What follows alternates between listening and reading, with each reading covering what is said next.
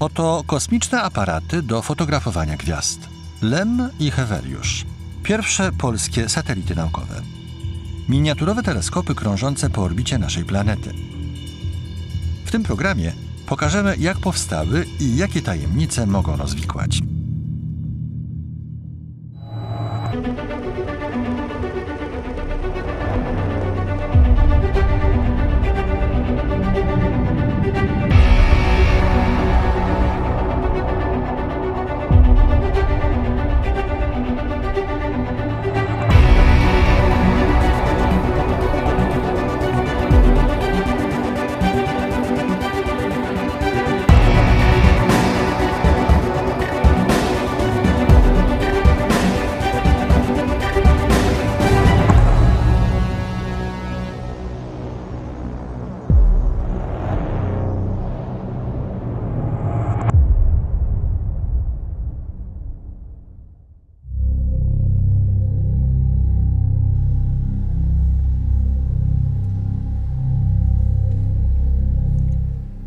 Jak to możliwe, że jesteśmy w stanie umieścić coś na orbicie i sprawić, by stało się satelitą naszej planety?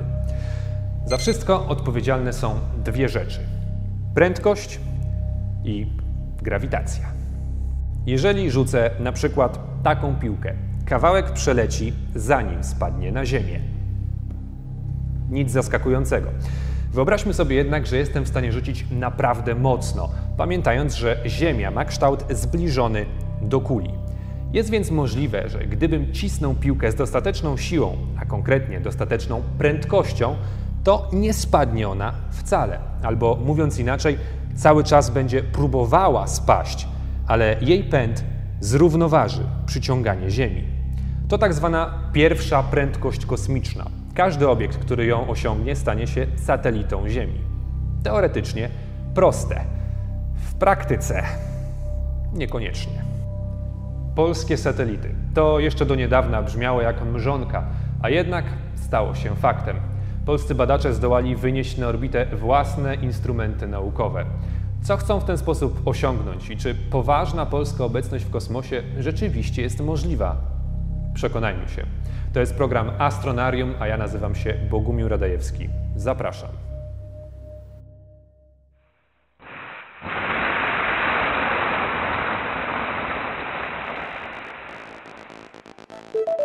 (21 listopada 2013 roku).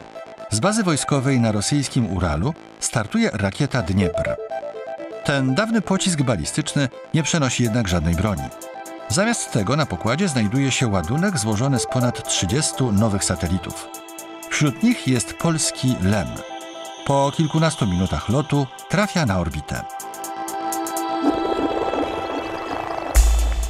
Niespełna rok później z kosmodromu w Chinach w identyczną podróż wyrusza Heweliusz.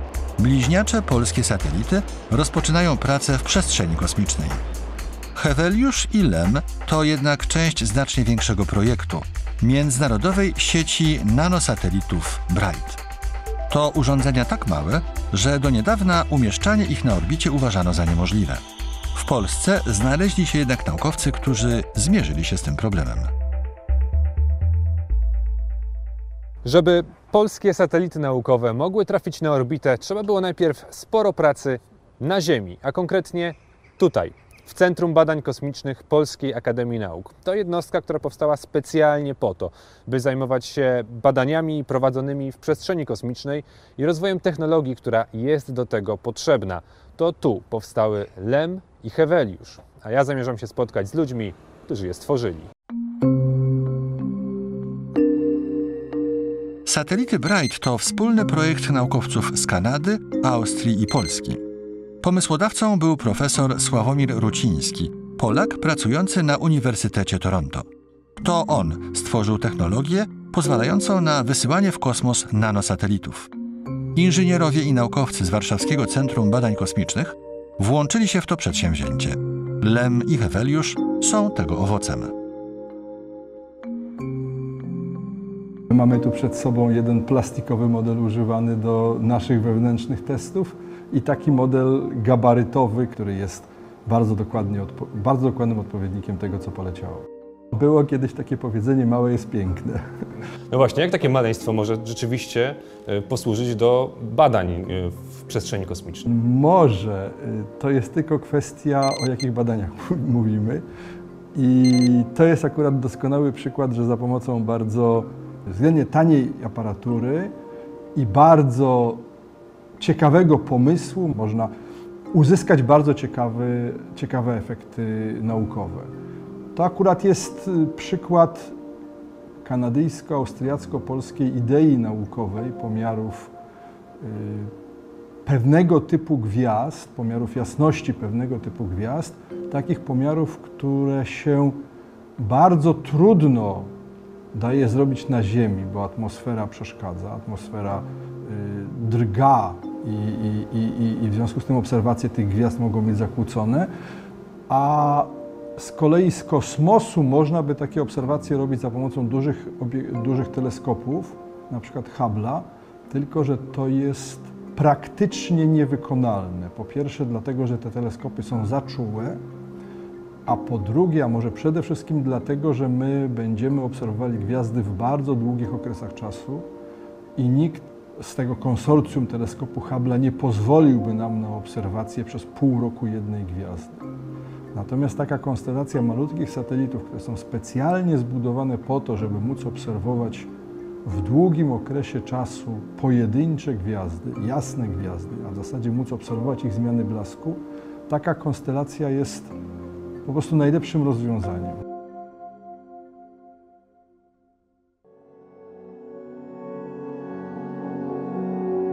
Celem satelitów BRITE jest obserwowanie najjaśniejszych gwiazd w naszej galaktyce. Mogłoby się wydawać, że to niezbyt ambitne zadanie. Mowa tu w końcu o obiektach, które nawet z miasta doskonale widać gołym okiem. Paradoksalnie, to właśnie te najlepiej widoczne gwiazdy są jednak najtrudniejsze do obserwacji. Ich blask jest tak silny, że oślepia większość naukowych przyrządów. Nawet potężny teleskop kosmiczny Hubble'a jest wobec nich bezradny. Tymczasem w blasku najjaśniejszych gwiazd może tkwić klucz do zrozumienia ewolucji całego Wszechświata. Profesor Aleksander Schwarzenberg-Czerny stoi na czele badaczy, którzy dzięki danym zebranym przez satelity BRITE starają się dowiedzieć więcej o budowie i życiu gwiazd. Wbrew pozorom my i tak w tej chwili wiemy więcej o wnętrzu gwiazd niż o wnętrzu naszej Ziemi, tu pod spodem. Ale w dalszym ciągu mamy jeszcze kłopotliwe sprawy, których się nie da porachować dokładnie. Problemem jest konwekcja w gwiazdach.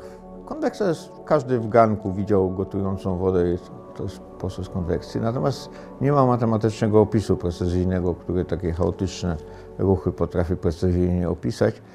A od wydajności konwekcji w gwiazdach zależy, jak szybko gwiazdy ewoluują.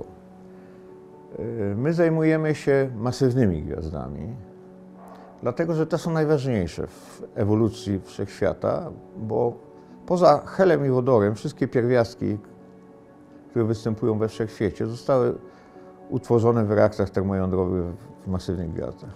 Także to, z czego jest Pan zbudowany, ja, tam azot, węgiel, to co wchodzi w skład naszego ciała, to powstało kiedyś w bardzo gorących gwiazdach, potem one wybuchły, zostały rozproszone w przestrzeni. My badamy masywne gwiazdy techniką astrosejsmologii. Sejsmolodzy w przypadku Ziemi wykorzystują trzęsienia Ziemi i badają, jak rozchodzą się fale dźwiękowe wewnątrz Ziemi i wnioskują o budowie wewnętrznej. Natomiast my, astronomowie, obserwujemy oscylacje gwiazd. Oscylacje gwiazd to są też innego rodzaju, ale fale dźwiękowe rozchodzące się we wnętrzu gwiazd. I analizując, jak te fale się rozchodzą, a my to wiemy, na przykład, bo obserwujemy, jakie są częstości oscylacji gwiazd, możemy wnioskować o budowie gwiazd. Dlatego te satelity obserwują po prostu, mierzą bardzo dokładnie zmiany blasku gwiazd, z dokładnością w skrajnym przypadku do 1/200 z średniego blasku. Patrzymy, jakie to będą częstości oscylacji i na tej podstawie jesteśmy w stanie, a właściwie nie my, tylko moi koledzy teoretycy tutaj w tym gmachu są w stanie wnioskować o budowie wewnętrznych gwiazd i korygować opis konwekcji w tych gwiazdach. Satelity to dosłownie kosmiczna technologia. Ich budowa wymaga specjalnych warunków i pomieszczeń. To jedno z nich, tak zwany clean room. Zamierzam się tam dostać i przekonać się, jak polskie satelity badawcze są zbudowane od środka.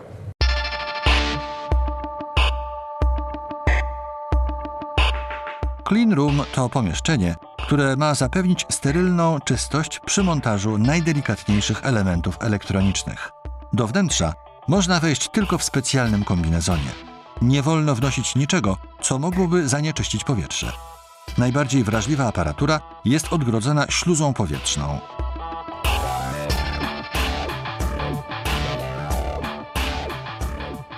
To właśnie tu Lem i Heweliusz nabrały ostatecznego kształtu.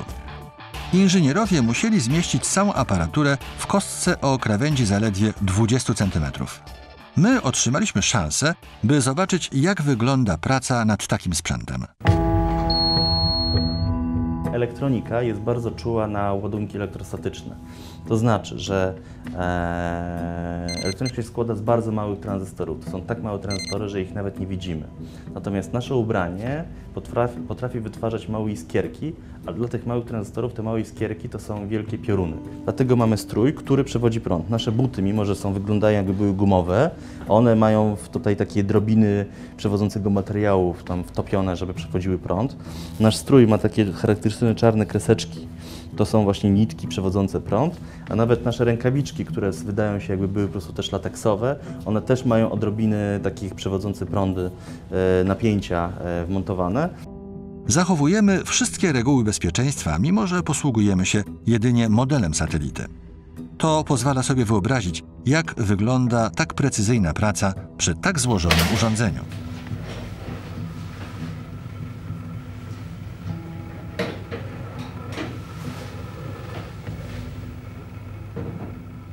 Co ma robić satelita? Satelita ma robić zdjęcia gwiazd. On ma tutaj taki aparat fotograficzny, to jest ta ta dziura tutaj, to jest obiektyw aparatu fotograficznego, który ma robić zdjęcia różnych jasnych gwiazd. No dobrze, ale żeby zrobić dobrze zdjęcie, to trzeba się dobrze ustawić na taką gwiazdę. Dlatego mamy tutaj taki drugi obiektyw, ten mniejszy. To jest to jest urządzenie, nazywa się Star Tracker. To jest druga kamera, która dla odmiany robi zdjęcia po prostu nieba i to jest taki kosmiczny GPS. On po prostu w zależności od tego, gdzie, jak zobaczy kawałek nieba, to powie Ci dokładnie, w którą stronę nieba patrzysz.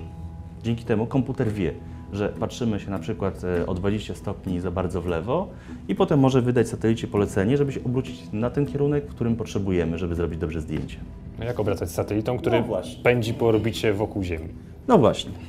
To przechodzimy do kolejnego systemu, który tutaj potrzebujemy, czyli mamy w środku takie koła zamachowe.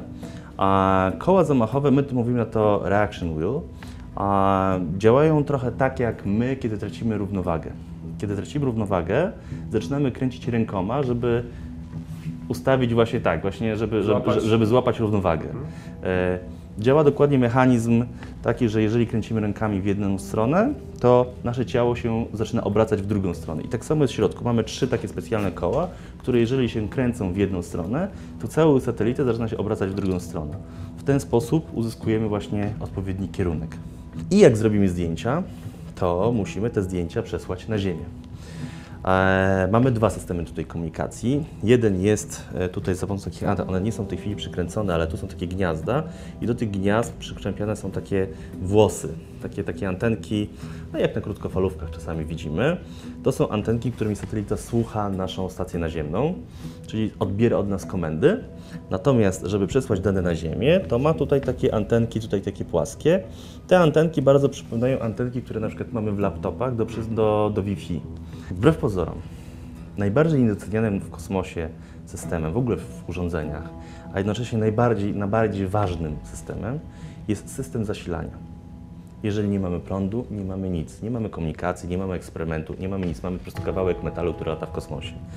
I te niebieskie panele to są panele słoneczne, które dostarczają nam zasilania do systemu właśnie tego zasilania, to też jest komputer, który po prostu zarządza zasilaniem w środku.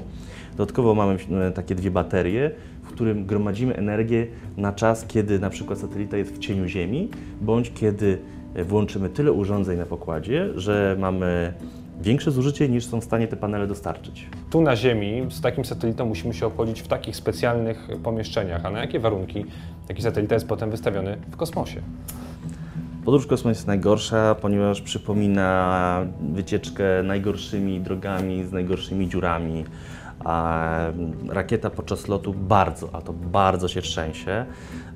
Jeśli mielibyśmy na przykład jakąkolwiek śrubę tutaj nieprzyklejoną, nisko skręconą, ale nie przyklejoną klejem, to ona podczas startu prawdopodobnie by się odkręciła i odpadła gdzieś.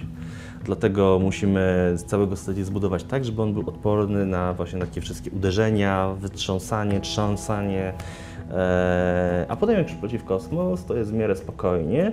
Tylko że znajdujemy się w środowisku, które jest zupełnie nam obce, nieintuicyjne. Nie czujemy po prostu, jak takie środowisko działa, bo na przykład mamy komputer, który ma jakiś procesor i ten procesor się grzeje. Na Ziemi na taki procesor zakładamy sobie wentylator i go chłodzimy. W kosmosie nie mamy powietrza, więc nie możemy go sobie chłodzić w ten sposób. Więc musimy mieć jakiś specjalny mechanizm, który, na przykład kawałek blaszki aluminiowej, która dotyka powierzchni procesora i odprowadza to ciepło na obudowę. Zanim satelita zmierzy się z warunkami panującymi w przestrzeni kosmicznej, musi jakoś trafić na orbitę. To kolejny problem, z którym zmierzyli się polscy inżynierowie.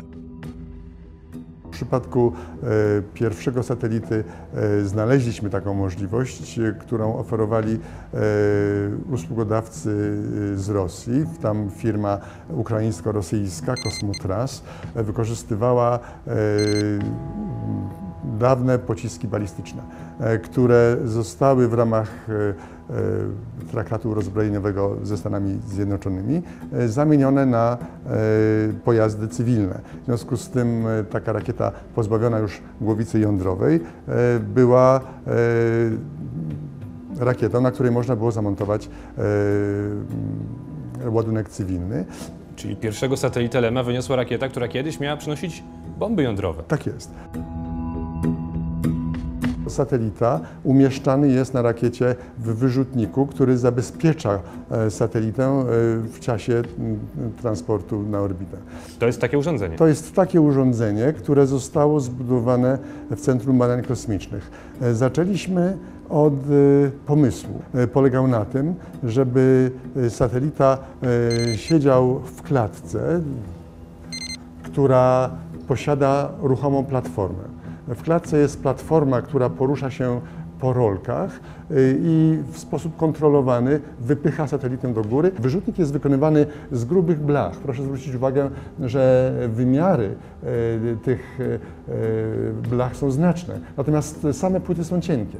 To oznacza, że wszystkie żebra, które znajdują się i usztywniają ten wyrzutnik, musiały zostać wyrzeźbione na warsztacie, na maszynie sterowanej numerycznie. My ze względu na to, żeby nie wprowadzać dodatkowych naprężeń, wykonujemy takie urządzenia z jednego kawałka. Wyrzeźbienie takich płyt, tych płyt tutaj było 5, mieliśmy 2 urządzenia, ogromna robota.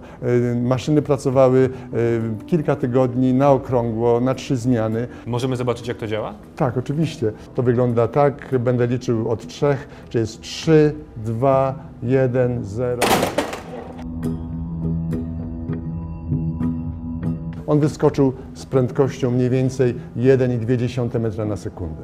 I to wystarczy, żeby znalazł się poza rakietą i na właściwej orbicie. Tak jest. Lem i Heweliusz będą pracować na orbicie przez kilka lat.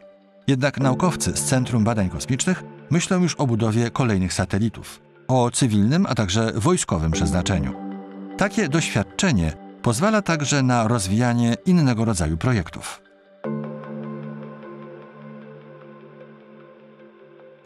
Panie doktorze, co to jest za urządzenie, no i dlaczego trzymam satelitę? Proszę sobie wyobrazić, że na orbicie okołoziemskiej mamy bardzo dużo satelitów, które oczywiście w chwili obecnej działają, ale niestety bardzo dużo obiektów, które niestety przestały działać i one cały czas tam krążą. I tego typu obiekty oczywiście mając ich coraz więcej, mamy coraz więcej śmieci i stanowią realne zagrożenie dla działania pozostałych satelitów. Mogą się z nim po prostu zderzać. Mogą się zderzać, co gorsza, po takim zderzeniu, co już raz zaobserwowaliśmy niestety, stwarza się, że tak powiem, setki odłamków, które mogą się zderzać z kolejnymi satelitami i że to doprowadzi do takiej kaskady zderzeń bardzo niebezpiecznej dla całego systemu satelitarnego. To jest wasze rozwiązanie tego problemu. To jest próba naszego rozwiązania. Taki manipulator jest zainstalowany na drugim satelicie. Może ja wezmę na chwileczkę ten obiekt. Wyobraźmy sobie, że to jest śmieć kosmiczny. On czasami jest dużo większy, znaczy ten tutaj jakby stosunek do tego manipulatora może być zupełnie odwrotny. To może być jak autobus albo jeszcze większy obiekt. Natomiast ten manipulator jest zaczepiony na innym satelicie, zbliża się do tego obiektu i go łapie. Łapie go za jeden z wystających elementów i następnie jak gdyby łączą się te dwa obiekty, tworząc jedną jak gdyby całość i ten śmieć zostaje zdeorbitowany. Czyli spala się w atmosferze. Spala się w atmosferze. Koniec końców spala się w atmosferze i w zasadzie o to chodzi. Chcemy, żeby taki system pracował. Za 5-10 lat chcielibyśmy, żeby to była w pewnym sensie standardowa usługa zużycia satelity po jego, że tak powiem, zakończeniu jego czasu życia.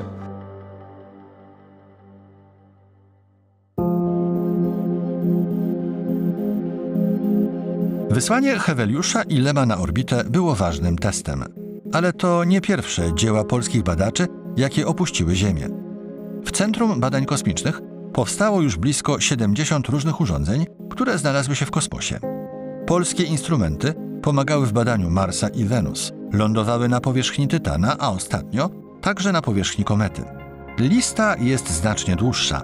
Na skalę własnych możliwości polska nauka stawia kolejne, coraz odważniejsze kroki w przestrzeni kosmicznej.